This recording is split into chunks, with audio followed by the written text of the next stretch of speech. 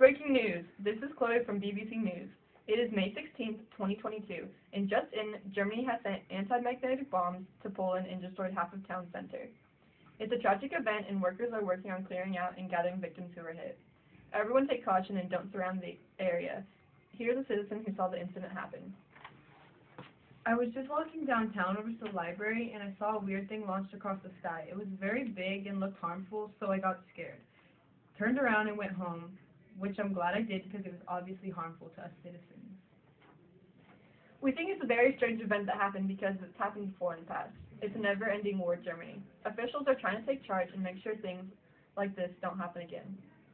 There are 3 people dead and 5 injuries. Health authorities are being contacted, and as of now, we need to stay home. And if you go outside, make sure you wear a face mask and clothing that covers every inch of skin on your body. There is extreme toxicity in the air, and we do not want anyone else getting hurt. We are working on getting the fixed and saving the town.